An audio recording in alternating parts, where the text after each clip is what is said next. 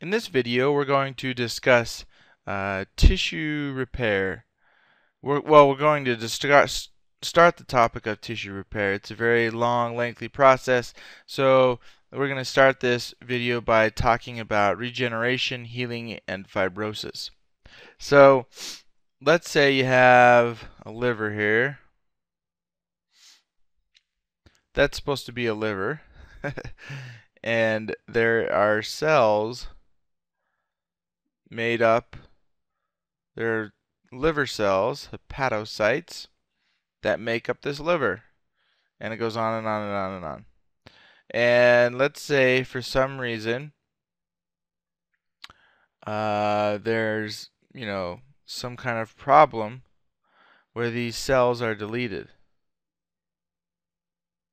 And now there's only this part. Well, this part right here, let's say chronic inflammation happens, acute inflammation happens, ischemia happens, some toxic drugs get in your liver and start eating away. This liver necrosis happens. Well, this liver's missing a part of itself. So what will happen is that the cells, these cells right here, are going to notice that they're at the end now, and they're going to be like, this ain't right. So they're going to initiate a cascade of tissue repair. And, these cells are going to try to repair themselves. So if these cells can divide and repair themselves, then they will they'll go through the cell process of division, and they'll divide, and they'll try to regrow the architecture of this organ. Same thing in all parts of our body. After there's some damage, if the cells can divide, they'll try to rebuild that architecture, and they'll undergo regeneration. There's another part. Let's say that these cells, for example, these cells can't divide. So, example, can't divide, or they can't regenerate. Then healing occurs. Healing and fibrosis occurs. These kind of work together, if you will, and separately, but they're not mutually exclusive, but usually they work together.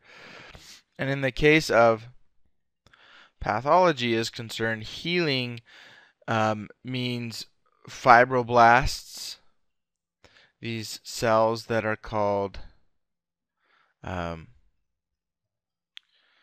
fibroblasts. What they'll do is they'll be recruited to the area, and they'll start laying down. This is the example that they can't divide, but then they'll start laying down just a mess of collagen and scar tissue, and this process is called fibrosis. So they'll start just laying down a mess of this collagen to try to maintain its structure, and maybe try to fill in this gap here, maintain its architecture, and you lose some function.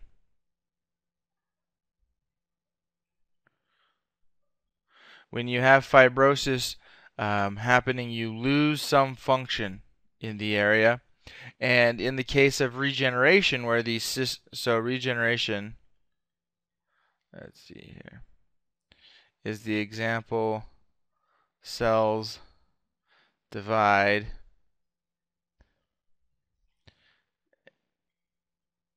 function, and shape. I'll just put almost maintained. That's all equal to or almost equal to, not 100%, but let's maybe say 99% of the time, or most of the time is probably the best way to say it. Most of the time is maintained. So in regeneration, these cells divide. Most of the time, the function and the shape is maintained. In the case of healing and fibrosis, these fibroblasts come in and they start laying down this matrix, if you will, this scar tissue, and you lose some function when this happens because you don't have the normal cells that are working together, and the architecture is altered, and these fibroblasts. So we're going to talk about in later videos how well this is, how strong it is, how these scars are, and different things. So we will talk about that later.